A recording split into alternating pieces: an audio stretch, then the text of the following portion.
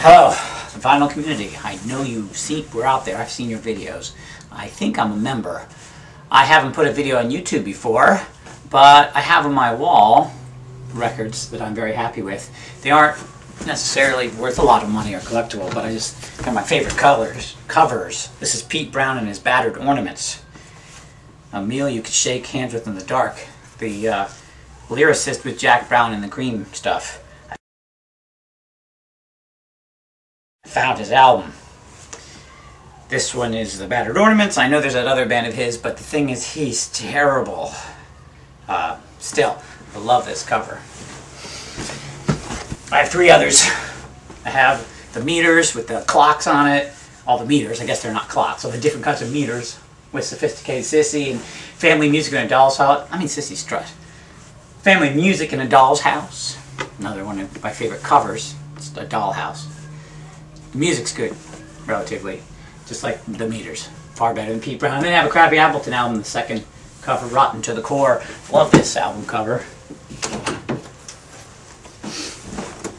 I love the first Crappy Appleton album. Love it. This one, I don't even know if I ever listened to it. I really don't. Perhaps I should pull it out and listen to it. I will never part with this. That's for sure. So I am contacting the vinyl community to ask a question. I wanted to... I had a question, but I wanted to make it clear that I think I belong here. I think I'm a legal member. I noticed that all the videos have to be made in front of collections of vinyl and such, so I did so. I think that's the rule. Now, I assume that this is not the usual thing, but I am interested in knowing the question to this question, the answer to this question. Are these albums worth selling? So I have a bunch of albums here, and I don't know if they're worth selling. Normally I wouldn't sell any albums, but I would consider selling these because I don't care about them.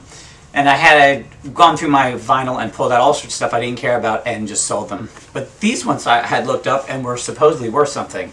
And now I'm looking at them thinking, well, should I sell them? I did get rid of other ones I didn't care about, but now these seem a little bit cooler. So I don't necessarily want to get rid of them so simply, but I'm never going to listen to them. So if they're worth the money, I would probably sell them, but if they're not, I would just keep them. So, does anybody know the unusual classical synthesizer? Interesting cover. Cloud 9, The Temptations. I would think this is worthless. How many billions of these are there? But it looked like it had something to it. It's definitely got a great cover. It's not in great condition. And that's another big issue, is I'm not really sure about condition. When I look at the vinyl, I think it looks good, but I'm not exactly sure what the criterion are. I know collectors care a great deal. The Appalachian Dulcimer by Jean Ritchie. Really, this is worth something? Jean Ritchie's actually from around here. I've seen her. She's cool. This is worth something? Seriously? The Best of Louis Armstrong. Here's another shocker. The albums I had in here that would be worth something I wouldn't have guessed. Is this really possible that a best of? I know it's Decca, I can see that and everything, but really, a best of? I would think this would be worthless too. I'd probably get rid of this one either way, because I don't know if I care. Decca. Louis Armstrong, and it just doesn't move me. Nick Drake, Brighter Later. This one probably I should just keep. I've been reading about it, and I know that I was totally shocked at how much it was worth, because when I was growing up, Nick Drake was unknown, basically. Well, he was known by the vinyl community, but now he's known on TV, and now he's really big. And this is worth something, even though it's not an original. It's an Antilles later release, and I'm shocked. So that's kind of cool, because I love Time Has Told Me so much. Wires, Chair Missing. Wire, Chair is Missing. Beautiful. I always thought this was a beautiful album, but boy is it boring. I thought. No offense to anyone who feels differently. A Fella album was worth something? With his billions of albums?